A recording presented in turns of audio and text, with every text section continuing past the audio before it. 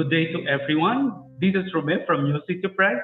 Again, we are here in the episode of interview series. This afternoon, we are happy to have Mr. Carlito Villaraza and his wife, Edna Villaraza. The title of this interview is Living Synodality, a dialogue open to all. Carlito and Edna Villaraza shared their experience of synodality in their work to promote unity and dialogue among the members of an ecumenical group in Antipolo, Rizal. Here is the first question. Can you share something about your family and your involvement in the ecumenical dialogue in Antipolo, Rizal? Carlito? We have been married for 43 years and have two children, Joy, a special education teacher, and Aldo, a chef. Putting into practice the spirituality of communion of the Focolare movement has awakened in us love and passion for the church and a deep appreciation of those from other Christian traditions, our sisters and brothers in Christ. Our previous bishop, Most Reverend Gabriel B. Reyes, having such great confidence in the Focolare movement, entrusted the Diocesan Commission on Ecumenical Affairs and Interreligious Dialogue to the movement. And so did our current bishop, Most Reverend Francisco de Leon.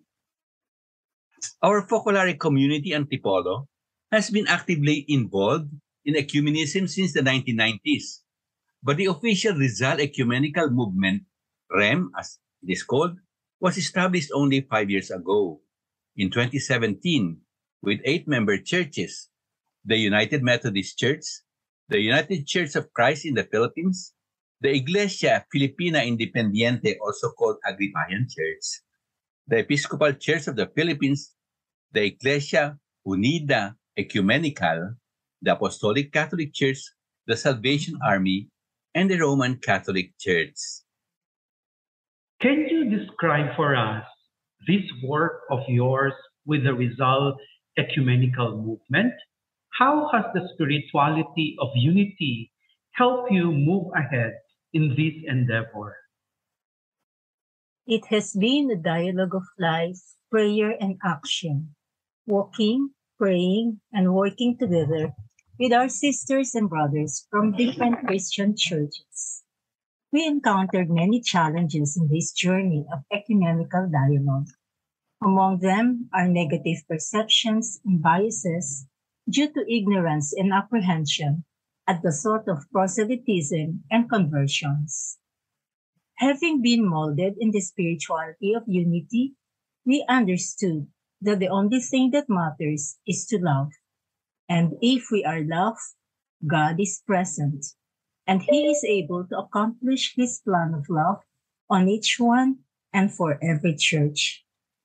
There is more openness among all and deep respect for each person and his or her faith tradition. We began to better appreciate the beauty of each one and the gift that he or she is to us. Our meetings are becoming more and more a family gathering, and we realized that our diversity, instead of creating disunity among us, paves the way to harmony. People have come and gone, but the relationship of love that unites us into one family remains and has deepened. Loving the other churches as our own made us sensitive to their needs, purified our love, and made it more concrete. The other churches, in turn, developed a special love for the Catholic Church and have gone beyond the hurts of the past because they felt accepted and loved. Differences very often can cause fractures in relationships. Do you have a formula or secret in maintaining a harmonious relationship among the members of REM? Can you share some concrete experiences of how you build unity among you? Working for ecumenical dialogue meant establishing personal relationships, respecting and accepting one another, listening to them, accompanying them, and making them feel part of the family.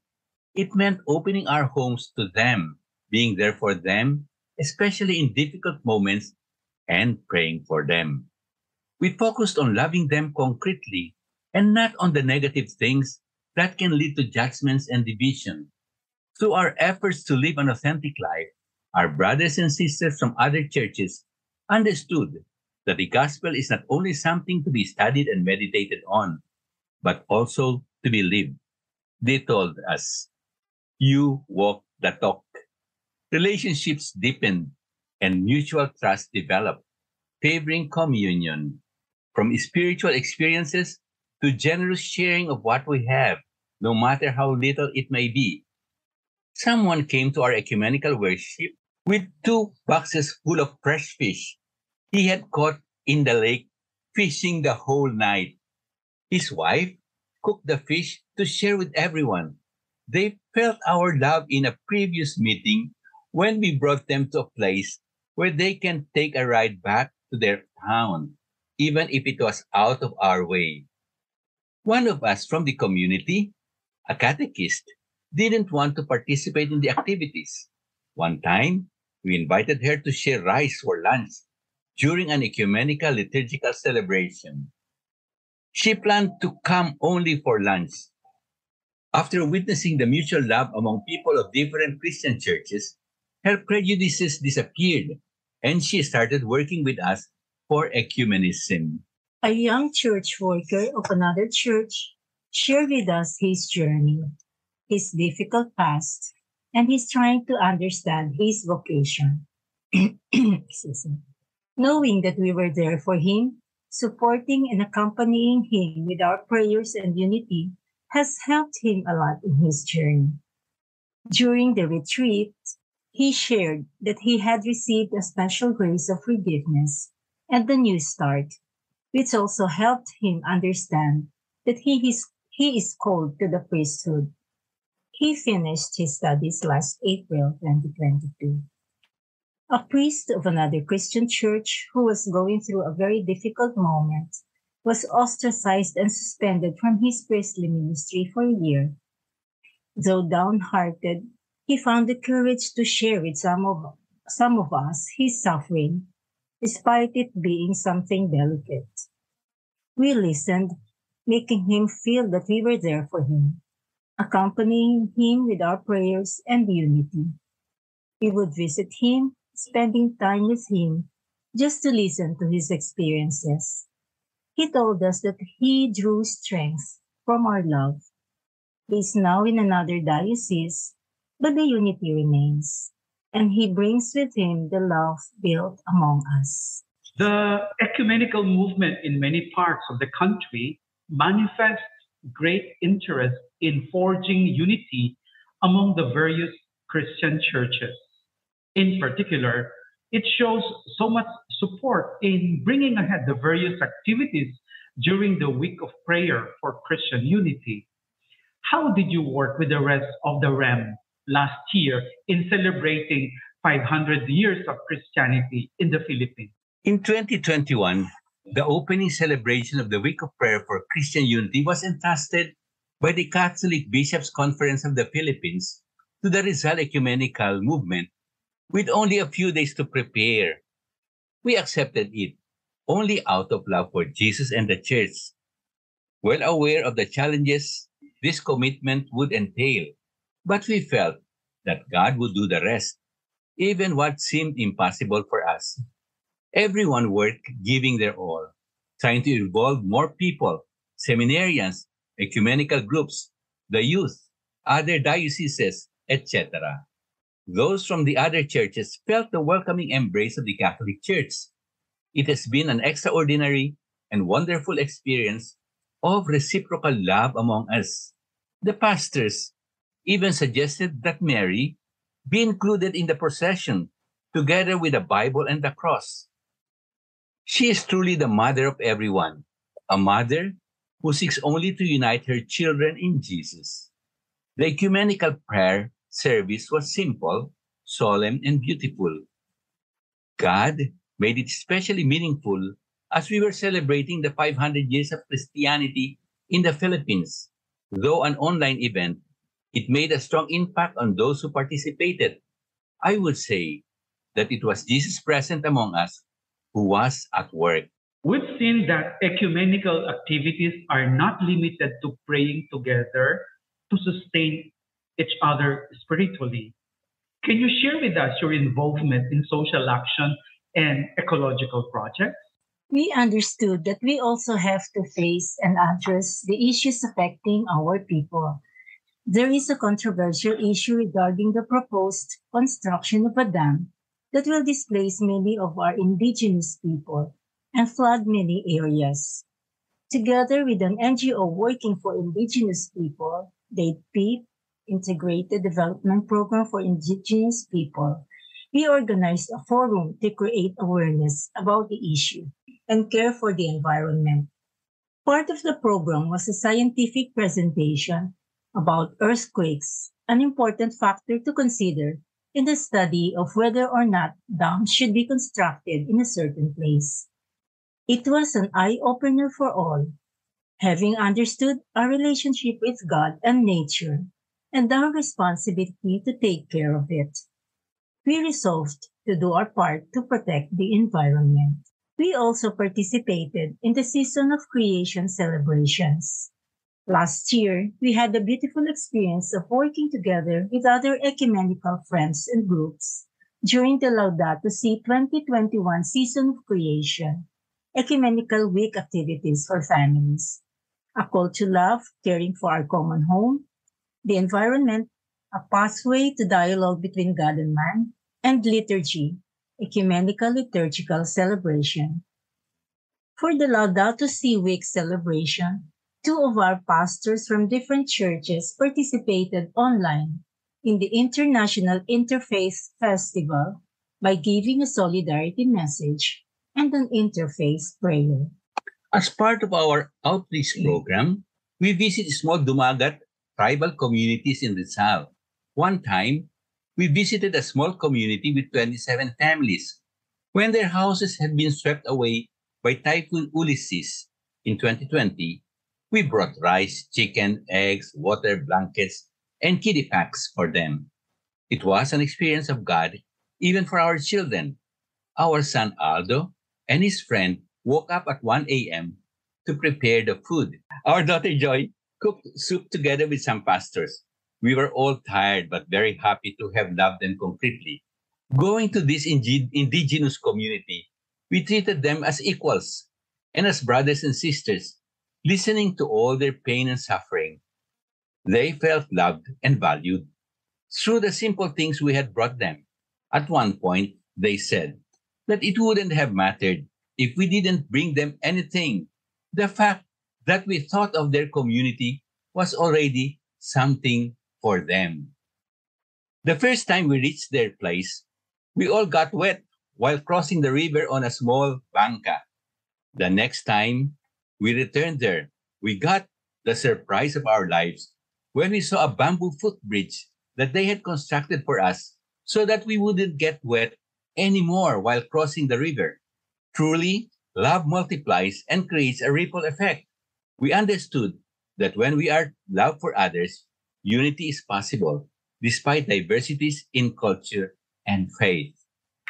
The untiring work you all do promises abundant fruits for the future of ecumenical dialogue.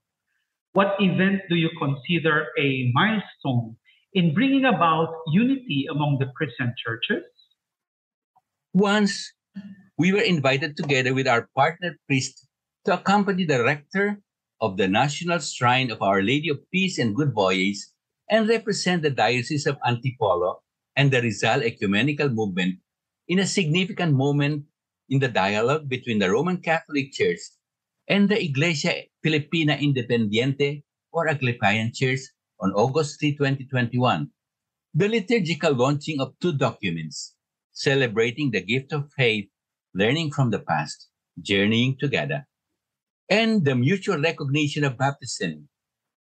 Our bishop, realizing the importance of the event, had a special image of Our Lady of Peace and Good Voyage carved and given as a gift to the Iglesia Independiente Filipina. to mark the occasion. Having a deep devotion to Mary, their members were so touched by this cordial gesture. Talking about milestones, this journeying together has truly made us enter into each other's lives, churches, and families. For instance, when priests or pastors get transferred to other areas, we all feel the cut of the separation. However, we know that love remains and that they bring with them Jesus, the presence of Jesus we had built together by loving one another, sharing our joys and pains. Thus, God continues to be at work in their new assignments.